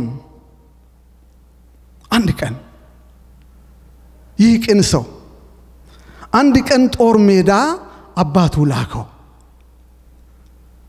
አባቱ ሲልከው ወንድሞቹ ጦር ሜዳ ስላሉ ሄዶ እንዲጠይቃቸውና ሲንቅም ጭምር ይዞ ነበር ሄደው። ሲሄድ ከወዲ በኩል የእስራኤል ሰራዊት አለ፣ ከወዳ በኩል ደግሞ ፍልስጤማውያን አሉ። ከዛ መካከል አንድ ሰው አለ። ሰውነቱን በሙሉ በመሳሪያ ብረት የታጠቀ በነሐስ የታጠቀ ሰው አለ። ከማዶ በኩል ይፎክራል፣ ይዝታል፣ ይዘበንናል። እስቲ ከናንተ መካከል እኔ የሚቋቋም ሰው ይፈጠር ይምጣ፣ እኛ ለናንተ ባሪያ እንሆናለን እያለ ስል ዳዊት በወገኖቹ ምክንያት ቆጨው፣ ተናደደ። ልጅ ነው። ከዛም በኋላ ወደ ሳኦል ሄደና ታሪኩን አጭር ረጅሙን ታሪክ ሳሳጥር ሳኦል ጋር ሄደና እኔ ከዚህ ሰው ጋር እፋለማለሁ እባክህን ፍቀድልኝ አለው። ሳኦል ልብሱን የራሱን መሳሪያ መጀመሪያ ተከራከረ።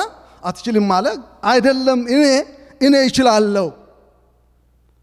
በጎችን ስጠብቅ አንበሶች በጎችን መጥቶ ይወስዳሉ። ከኋላቸው ሄጄ ይዣቸው መንጋጋቸውን ቀድጄ ነው ምጥላቸው፣ ገላቸዋለሁ፣ በጎችንም አድናለሁ። ይህ ልምድ ስላለኝ አሁንም ይህን ሰው ይዋጋዋለሁ፣ እፋለማዋለሁ ብሎ ፎከረ። ቅን ነው፣ እውነት ነው። እግዚአብሔርን ያውቃል፣ እግዚአብሔር እንደሚረዳው ያውቃል። ምናልባት ለሳኦል ቢናገር ያ ሳኦል ላይሰማው ይችላል፣ እግዚአብሔር ይረዳኛል ብሎ ቢል። ስለዚህ እሱ አደርገዋለሁ አለ፣ እኔ እዋጋዋለሁ አለ። መቼም በችግር ጊዜ ማንም ይምጣ ምንም አይባልም አይደለም። ይሄን ሰውዬ ለመፋለም የደፈረ ሰው ስላልነበረ እስቲ ሞክራልና ላከው። የሚገርም ነው። ግን የእግዚአብሔርን ቃል በትክክል እንረዳና ልባችን ይነካል ወይ? ይህ ምስኪን መሳሪያ የሌለው ሰው ሰውነቱ ምንም ነገር ያለበሰም፣ ያ ግን ብረታ ብረት ለብሷል። የያዘው ጦር ክብደቱን ሲናገር ስንት ሰቅል ነው ብሎ፣ ሰቅል ምን እንደሆነ አይገባኝም። እኔ በኪሎግራም ስንት እንደሆነ ትርጉሙን አልተረዳውም። ትልቅ ጦር ነው የያዘው። ሰውየው ጡንችስት ነው፣ ኃይለኛ ነው፣ ያስፈራል። እኔ በሰራዊት ጌታ ስመጣብሃለሁ አለው። ከዛም በኋላ ሳኦልን ፊልሙ ይታያቸዋል። አንዳንድ ፊልሞች በዚህ ይታያሉ። እኔ ግን አሁን እንደዚህ ብሎ ሲታየኝ ይሄ ትንሽ ጎረምሳ ልጅ ሳኦልን ጎልያድን ግንባሩ ላይ ያለው ይሄ የማን ስራ ነው? እንዴት ሌላ ቦታ አይመታም? ደረቱን ወይም ደግሞ እግሩን ወይም ደግሞ ሌላ ቦታ ግንባሩ ላይ ያገኘው ድንጋይ ቀዶ ገባ ነው ብሎ እዚህ ውስጥ የእግዚአብሔር እጅ አለበትና አሸንፎ መጣ። ሲመጣ ደስ አለው ሳኦል። ከዛም በኋላ የሚያሳዝነው ነገር ወገኖቼ፣ ከዛም በኋላ ሁለቱ ሳኦልና ዳዊት ሲመጡ ሳኦል ዳዊት እልፍ ገደለ እያሉ ሴቶቹ ዘፈኑ። ዝፈኑልኝ ብሎ አላለም ዳዊት። በዚህ ማን ቀና? ሳኦል ቀና። ሳኦል ልቡ ከመጀመሪያ ጀምሮ ችግር አለበት ወገኖቼ። ኃጢአትን ነው የሚወልደው፣ ክፋትን ነው የሚወልደው። እግዚአብሔር ከኃጢአት ጅምሩ ያድነን። በውስጣችን ያመቅን ኃጢአት ካለ ኃጢአትን ነው የሚያባዛው።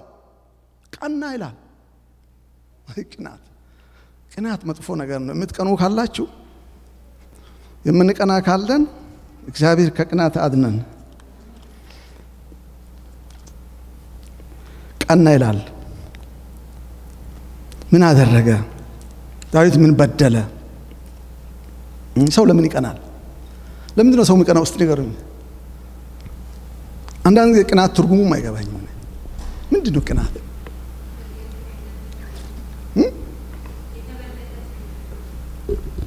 ለምንድን ነው የምንቀናው?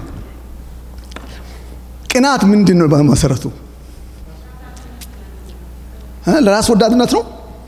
ከሱም የከፋ ነገር እኮ ነው ሰው እኮ ምንም ሳይመለከተው የሚቀና ሰው አለ አይደል ይሄ ሳኦልማ ስልጣኑ የበላይነቱ ተደፈረ ነው ለምን እሱን ገለዋል እኮ እንዴ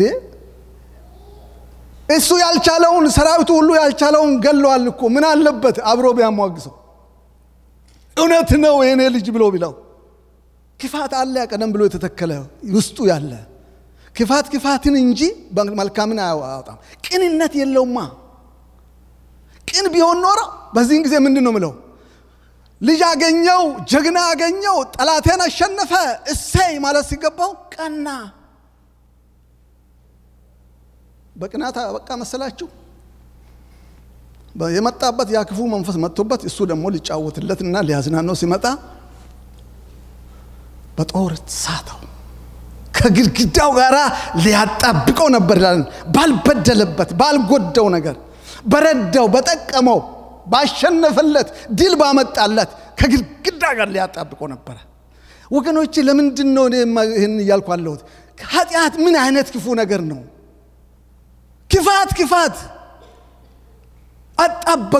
አጣበቁ ይወርስል እግዚአብሔር ካዳነ ሰው ያጠፋም ሰውን እግዚአብሔር ይመስገን ቅኖችን የሚጠብቅ አምላክ ቅን አምላክ አለና አተረፈው ከዛ በኋላስ እኔ እንዲህ ይለኛል እንዳላለም ዳዊት እግዚአብሔር ይመስገን ዳዊት አሁንም ምንድነው ቅን ነው አሁንም ቅን ነው ከዛም በኋላ ብድግ ብሎ በጎቹ ጋር ሄደ እግዚአብሔር ሰው ሰጠው ማንን የዳዊትን ልጅ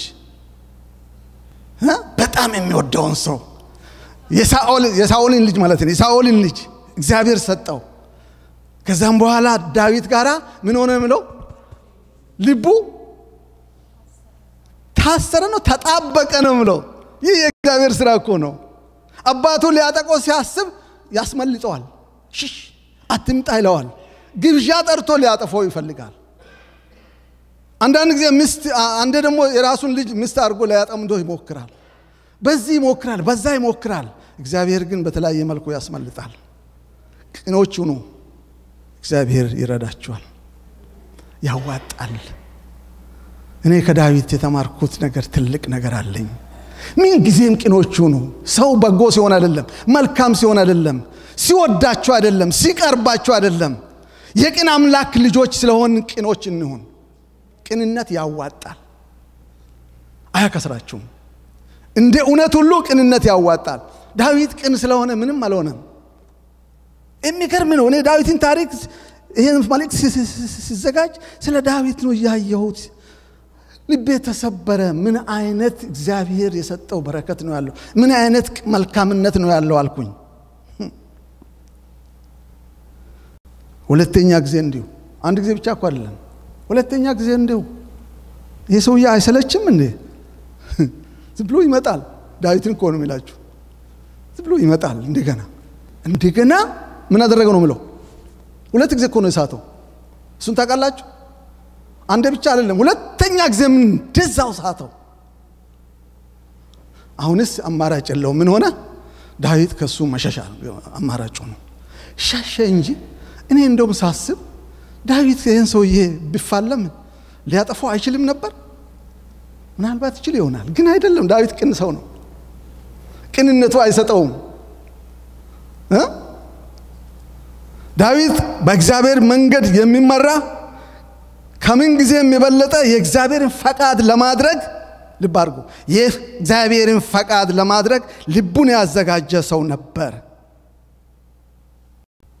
ሳኦል ማሳደዱን ቀጠለ ዳዊትም ኮበለለ በረሃ ለበረሃ ዳዊት 600 ሰው ከሱ ጋር ነበሩ ሳኦል ግን 3000 ወታደሮችን ይዞ ነው የሚያባረው እንዴት አይነት የማይመጣጠን ጦርነት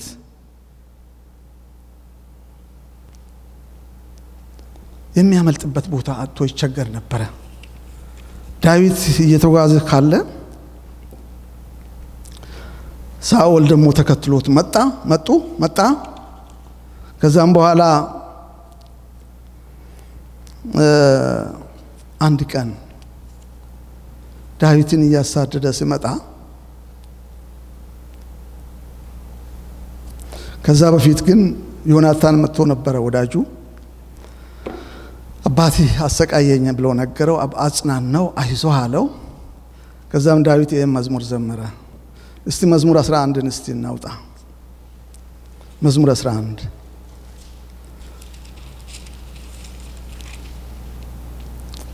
በእግዚአብሔር ታመንሁ ነፍሴን እንደወፍ ወደ ተራሮች ተቅበዝባዥ እንዴት ትሏታላችሁ ኃጢአተኞች እነሆ ቀስታቸውን ገትረዋልና ፍላጻዎቹንም በአውታር አዘጋጅተዋልና ሊበቅኖች በስውር ይነድፉ ዘንድ አንተ የሰራኸውን እነሆ እነርሱ አፍርሰዋልና ጻድቅ ግን ምን አደረገ እግዚአብሔር በተቀደሰ መቅደሱ ነው እግዚአብሔር ዙፋን በሰማይ ነው አይኖቹ ወደ ድሃ ይመለከታሉ ቅንድቦቹም የሰው ልጆችን ይመረምራሉ እግዚአብሔር ጻድቅንና ኃጥእን ይመረምራል አመጽን የወደዳት ግን ነፍሱን ጠልቷል ወጥመድ በኃጥአን ላይ ያዘንባል እሳትና ዲን አውሎ ነፋስም የጽዋቸው ድል ፈንታ ነው እግዚአብሔር ጻድቅ ነውና ጻድቅን ይወዳል ቅንነት ግን ፊቱን ታያዋለች በምንም አይነት መከራ ውስጥ በምንም አይነት ፈተና ውስጥ ቢሆን ቅንነት ስለ ቅንነት ነው ዳዊት የተናገረው አሁን እዚህ ጋር ስለ ቅንነት ነው እየተናገረው ከዛም በኋላም አላረፈም ሳኦል ተከተለው ዳዊትና አጃቢዎቹ ባሉበት ቦታ ሳኦል ሄደና ወታደሮቹ ወደዛ ዞር ብሎ እሱ ወገቡን ሊፈትሽ ገባ ይላል ሰንበት ትምህርቱ ምንድነው ሽንት ቤት ማሉ ነው አለ ወገቡን ሊፈትሽ ብቻውን ነው መቼም አብሮ ለሽንት ቤት አይሄድም ወታደሩን ይዘው እንዴት ይሁን ከውስጥ በኩል ዳዊትና የሱ ተከታዮች ያያሉ በቃ እግዚአብሔር በእጅ ላይ ጣለው ከእንግዲህ አለቀለት አሉ ቅን ሰው ምን አለ መሰላችሁ እግዚአብሔር የቀባውን በቀባው ላይ እጄን አልዘረጋም አለና ከልብሱ ዘርፍ ላይ ቆርጦ ወሰደ ለዛም እየከፋው ደስ ብሎት አይደለም እዛም ራቅ ብሎ ቆመና ሳኦል አባቴ ጌታዬ ነው አለው መቼም እኔ እርግጠኛ ነኝ እኔ ምን በደልኩ ምን አደረኩ ታሳድደኛለህ እኔ አንተን አልበቀልም የሰራዊት ጌታ እግዚአብሔር ይበቀል እንጂ ይሄውና እኮ ሊገል ይችል ነበር ይሄውና ካንተ ልብስ ጫፍ አይደለም ይሄ ብሎ ተናገረ ሳኦልም አየና ምን ሆነ ይላል አላቀሰ ይላል በእውነት አንተ መልካም ሰው ነህ አንተ ጻድቅ ነህ አንተ ደግ ሰው ነህ እኔ ክፉ ነኝ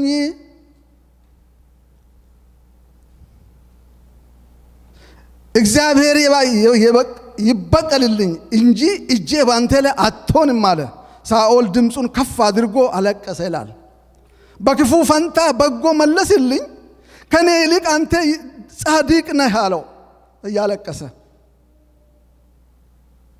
ዳዊት በልቡ ያለውን እውነት ነው የምናገረው በዛ ጥቅስ ላይ በ15ኛው ምዕራፍ ላይ አሁን እየጨረስኩ ነኝ በ15ኛው ምዕራፍ ላይ ቁጥር 2 ምንድነው ብለው በቅንነት የሚሄድ ጽድቅን የሚያደርግ በልቡ እውነትን የምናገር ሳኦል በልቡ እውነት አይናገርም አስመሳይ ነው ዳዊት ግን ከልቡ እውነት ነው የምናገረው ትጠራጠራላችሁ አንጠራጠርም ዳዊት ከልቡ እውነት የምናገር ሰው ነው ከልባችን እውነት እንናገር ወገኖች አንዳንድ ጊዜ እኛም ከባህላችን ወስደን ከልባችን ያለውና ካፋችን ያለው ይለያያል እወድሃለሁ እንላለን በእውነት ወደን ነው ማስመሰል ሊሆን ይችላል በአንዳንድ ባህል ምን እንዳለ ታውቃላችሁ በውስጣችን ኃይለኛ ጥላቻ እያለ በውስጣችን እንስቃለን ፈገግታ ይብለና ጥሩ ሰላምታ ምን ሰጣለን አያሳዝንም አንድ ቦታ የገጠመኝ ነገር ልንገራችሁ ሁለት ሰዎች ናቸው የቤተ ክርስቲያን ሰዎች ናቸው አንዱ የመስሪያ ቤቱ ሰራተኛ ነው የኛ ሌላው ደግሞ ፓስተር ቄስ ነው ሲገናኙ ሰላምታው በጣም ሞቅ ያለ ነው በቋንቋ አልነግራችሁም ሞቅ ያለ ሰላምታ ሰጠ ደህና ነህ ወይ እንደምን ነህ ያለ እንደሄደ ቆይ አገኛለሁ አገኛለሁ አንተንስ መግደል ነበር ያለበት በጆሮ የሰማሁትን ነው የምነግራችሁ በእውነት ከልባችን እውነት የምንናገረውና የምናስበው በውስጣችን አንድ ነው በእኛ ባህል አንድ አባባል አለ እኔ በአገራችን ማለት ነው በአገራችን ሁሉ በጣም እየራበን ሆዳችን ምግብ እያለ ብላ ሲባል ጠግቤያለሁ ሆዴ ሞልቷል አይደለም ብለሽ ታውቁ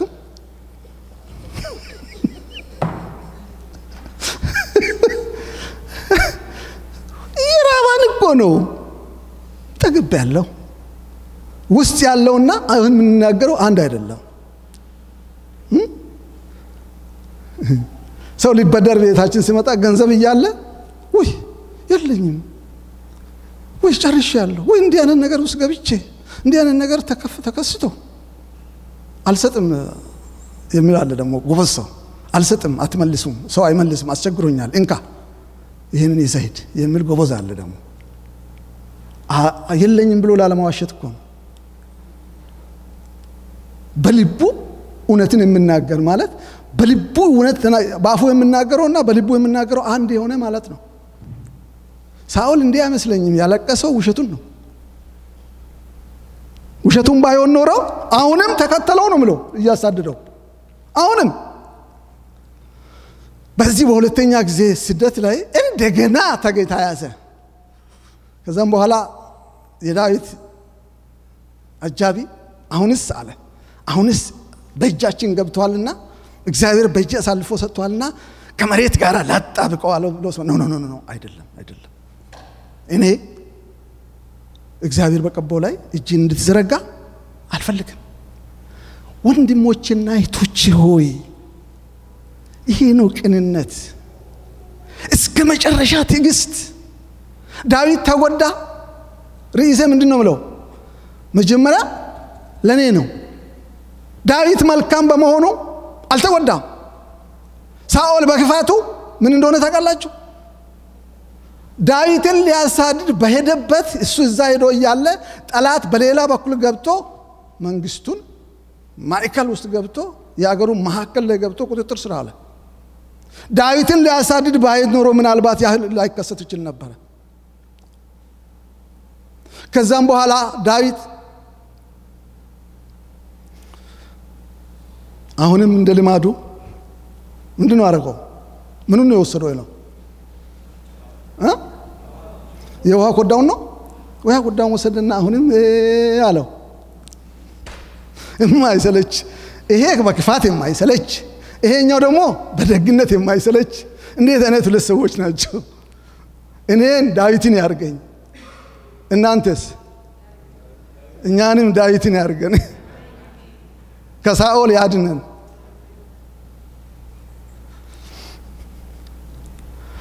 እንግዲህ ምን ልላችሁ ነው መጨረሻ ላይ ወንድሞቼና እህቶቼ ቅናት ነው ለዚህ ያበቃው ሳኦልን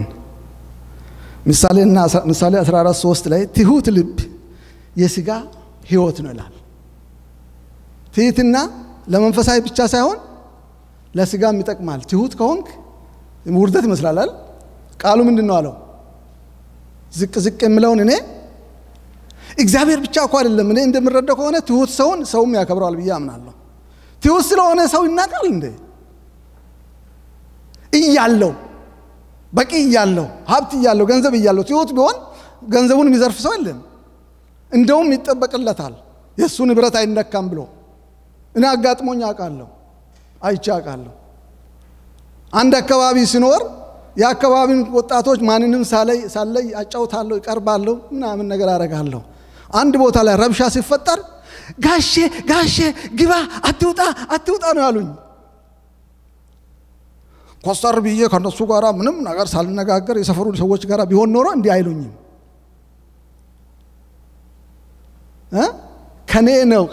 ከኔ በኋላ ነው ለሌላ ሰው የሚጠቅመው መልካምነት ቅናት አጥንትን ያነቅሳል ይላል አጥንትን ያነቅሳል ስጋም ብቻ አይደለም ስለዚህ ከራስ በኋላ ለሌላ ነው የሚሆነው እኔ መጀመሪያ ለኔ ጠቅሞኝ ነው መንፈሳዊ ፍሬዎችን ተመልከቱ እስቲ መንፈሳዊ ፍሬን በገላትያ ያሉትን ልዘርዝርላችሁ ትሁት ልብ ውርደት ይመስልን ይሆናል ግን የውስጥ ደስታን ይሰጣል ፍቅር ትህትና ደግነት ደስታ ሰላም ትዕግስት ቸርነት በጎነት እምነት የዋሃት ራስን መግዛት ለማን ነው የሚጠቅመው መጀመሪያ ልጠይቃችሁ ለማን ነው የሚጠቅመው ሰውን ቢትወጂ አንቺ ነሽ የምትጠቀሚ ሰዎች ናቸው ይሄ ምስጢር ታውቃላችሁ እኔን የወደድሽኝ እንደሆነ በመውደድሽ ተጠቃሚ ነሽ ለምን እንደሆነ ታውቃለሽ ደስ ይልሻል ቢያንስ ግን የምትጠይኝ ከሆነ እዚህ ውስጥ ያለው ነገር የጮጓራ አሲድ ጥላቻ ካለ ከመጠኑ በላይ ይተፋል ይብታችኋል ዳይጀሽን ሲስተማችን ብዙ ሰዎች የአልሰር በሽታ የሚያመጣው ምንድነው ንዴት ነው አልሰር የሚለው በሽታ ከኔ ጋር ከተጣለ ትናደዳለህ እንቅልፍ ታጣለህ ቂም ከያዝ እኔን ስታገኝ ትኮሳተራለህ ፊትን ታጠቁራለህ ደስታን ታጣለህ ፈገግ ስትል ግን ፈገግታ መድኃኒት ነው ራሱ የበሽታ መድኃኒት ነው አይደል ቻር ቢትሆንሳ ወገኖቼ ቻር መሆን ተቀባዩን ሳይሆን ሰጪውን ነው የሚያስደስተው አይደል ስትቀበሉ ደስ ይላል እንዴ እኔ በእውነት ሰው ሲሰጠኝ ይጨነቃለሁ ይሄን ሰው ያስቸገርኩት እኮ የሰውዬው እኮ ተቸገረ እኔ ሁሉ ጊዜ ተቀባይ ይሆናለሁ ነው የሚለው ሲሰጥ ግን አቤት የሚሰማኝ ደስታ ያለኝን የሰጠው እንደሆነ እንግዳን ጥሩ አርጋችሁ ስታስተናግዱ በቤታችሁ ደስ ነው ብላችሁ አይደል ስለዚህ መልካምነት ለማን ነው መጀመሪያ ሁሉ ጊዜ ደስተኛ ከሆንክስ ከበሽታ ትድናለህ እኮ ስለተጨነቅ ምንም የምታመጣው ነገር የለም ሁሉ ጊዜ ደስ በላችሁ ነው የተባልነው ይህ ለኔ ነው ወገኖቼ ስለዚህ ነው መጀመሪያ ለኔ ነው ብዬ የመልእክቴን ርዕስ ያደረኩት መልካምነት ክርስትና በጎነት መልካም ሐሳብ መጀመሪያ ለኔ ነው ከዛም በኋላ ነው ለሌላም ይሆነው ይሄን ዛሬ እንድንረዳ ፈልጋለሁ ለራሳችን ብለን ደግ እንሁን ለራሳችን ብለን ቅን እንሁን ለራሳችን ብለን ሰውን እንውደድ ለራሳችን ብለን እምነት ይኑረን ራስን ብትገዛስ ራሳቸውን ያልገዙ ሰዎች ብዙ እየተቸገሩ ናቸው ምን ይሆኑ ናቸው ራሱን ያልገዛ ሰው ብዙ ሰው እየተቸገረ ነው ሆነ ራሱን ያልገዛ ሰው አንድ ጊዜ ሱስ ከያዘ ከዛም በኋላ መላቀቅ አይችሉም ሲጋራ የሚያጠሱ ሰዎች ብዙ ጊዜ ጠይቄ ያውቃለሁ ለምንድን ነው የሚታጠሱ ይጠቅማል ወይ ስል ተሸንፈ ነው ምንም አይጠቅም ነው ይሉት ወንድሞችና እህቶች መልካምነት ለመንፈሳዊ መልካምነት ለአካላዊ መልካምነት ለማህበራዊ መልካምነት ለኢኮኖሚያዊ ጤና ይበጃል ለሰው መልካም ከሆንክ ኢኮኖሚ አይጎዳም አካላዊ ጤና ታገኛለህ መልካም ሰው ከሆንክ ብትቸገሩ እንኳን ልትበደር ሰው ይኖራል ብትታመም ደርሶ የሚጠይቅ ይኖራል በመከራዬ ውስጥ የሚደርስልህ ሰው ይኖራል እግዚአብሔር ይያለ እኮ ነው ከእግዚአብሔር ሌላ ማህበራዊ ኑሮ ጥሩ ይሆናል መልካም ሰው ከሆንክ ታማኝ የሚጠይቅ ሰው ብዙ ነው በቤት ለቅሶ ከተፈጠረ የሚረባረብ ሰው ብዙ ነው በሰርግ ብዙ ሰው ይመጣልሃል ብዙ ማህበራዊ ኑሮ ታገኛል መልካም ከሆንክ የእግዚአብሔርን መንፈሳዊ ፍሬ የምታፈራ ከሆንክ ሰዎች እንግዲህ ዛሬ ያለኝ መልእክት ምንድነው ምን ይላል ከራስ በኋላ ነው ለሌላ የሚሆነው መንፈሳዊነት ስለዚህ እንደ ሳኦል የያዝነው ነገር ካለ ዛሬ እንተው ሳኦል በዛ የጀመረው ህይወት አለቅ ብሎት ነው እስከ መጨረሻ ምን እንደሆነ ታውቃላችሁ የታሪኩ መጨረሻ ጠላቱ ወደ አገሩ መሃል ገባ ሰራዊት አገኘው በቃ አለቀለት ልጆቹ አለቁ ተገደሉ እሱ ቀራ የፍልስጤምን ሰው ነው ባክን ግደለኝ ወጋኝና ግደለኝ ብሎ የለመነው ከዛም ሞተ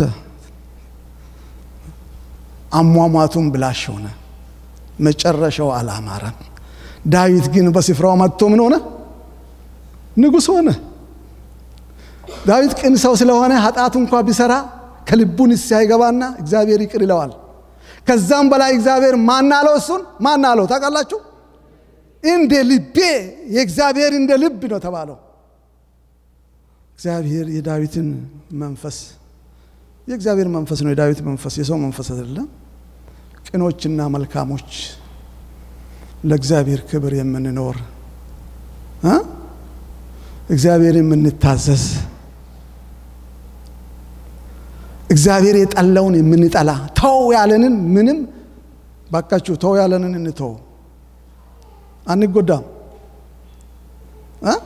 በመጨረሻ ላይ እግዚአብሔር ታው ስለን ሙጭጭ ያለን ኃጢአት አለ አልናገርም እኔ ዳዊት ጳውሎስ ቢሆን ይናገራል ይህን ታረጋላችሁ ይላል የዛሬ ሰው በእናገር ሊያኮርፍ ይችላል ስለማያኮርፍ ፈርቻ አይደለም በሰው ፊት የሚታየውን ከቤተ ክርስቲያኒቷ እምነትና ፖሊሲ ከቤተ ክርስቲያኒቷ መምሪያ ከትንቢት መንፈስ ውጭ የሆነውን እንቢ ብለን የምናደርገውን እንደ ሳኦል እንዳያደርገን እንተው እግዚአብሔር ጸጋውን ያብዛልን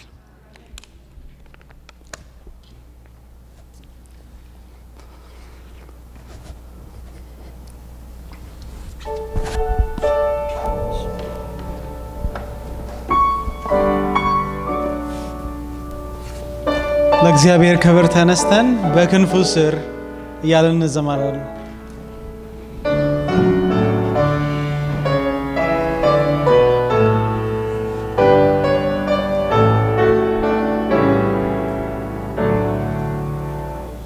በክንፉ ስር በደህንነት አርፋለሁ ጨለማና ሞገድ ቢከፋብኝ እንደሚያድነኝ አሁንም አውቃለሁ ዋጅቶኛልና እኔም ልጁ ነኝ በክንፉ ስር የተጠጋ አይጎዳም በክንፉ ስር ነፍሴ ታርፋለች ዘላለም ትጸናለች በክንፉ ስር ላዘኑ እረፍት አለ እኔም ከዚያ እረፍት አገኛለሁ ዓለም ድካሜ ልፈውስ አትችል ደስታ አለኝ በእርሱም እጽናናለሁ በክንፉ ስር የተጠጋ አይጎዳም በክንፉ ስር ነፍሴ ታርፋለች ዘላለም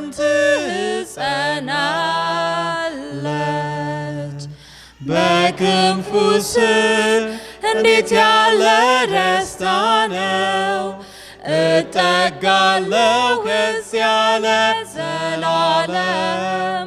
በክንፉ ልጠበቅ እንዳልጎዳ በኢየሱስ አርፋለሁ ለዘላለም በክንፉ ስር የተጠጋ አይጎዳም በክንፉ ስር ነፍሴ ታርፋለች ዘላለም ትጸናለች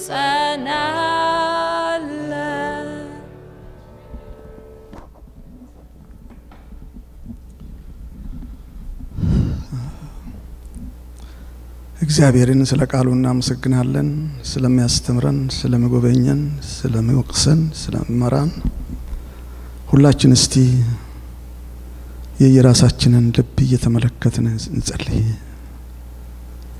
እግዚአብሔር ሆይ አንተ ምን ጊዜም ታማኝ ነህ ለቃሌ ታማኝ ነህ ለፍቅሬ ታማኝ ነህ ለስጦታ ታማኝ ነህ ለቃል ኪዳኔ ታማኝ ነህ በሁኔታዎች በኔ ሁኔታ አትለወጥም ያልከውን ትፈጽማለህ አደራረጊ ግሩም ጥንቅ ነው ለሚታመኑብህ ታማኝ ነህ ለሚያምኑብህ ታማኝ ነህ ለሚከተሉ ታማኝ ነህ ለልበ ንጹሃን ታማኝ ነህ እግዚአብሔር ሆይ ለቅኖች ታማኝ ነህ ኃጢአታቸውን ይቅር ትቀጥላለህ ትለውጣለህ ታስተካክላለህ ታበጃለህ ትሰራለህ ዛሬም ያለህ አምላክ ነህ የነበርክ የዳዊት አምላክ የኔም አምላክ ስለሆንክ አከብርሃለሁ የዳዊት አምላክ የወገኖቼ አምላክ ስለሆንክ አከብርሃለሁ ለወንድሞቼና የእህቶቼ አምላክ ስለሆንክ ክብር ላንተ ይሁን እግዚአብሔር ሆይ ስትናገረን ከደነደነ ልብ አድነን ድምጽህን እንስማ ያልከውን እሺ እንበል አሜን ብለን እግዚአብሔር ሆይ እዝራ ቃልህን ሙሉ ቀን ሲያነብ ሰምቶ ልባቸው ተሰብሮ አሜን ብሎ እንድትቀበሉ ዛሬም ወንድሞችና እህቶቼ እኔም አሜን ብለን ተቀብለን ለቃልህ እንድንታዘዝ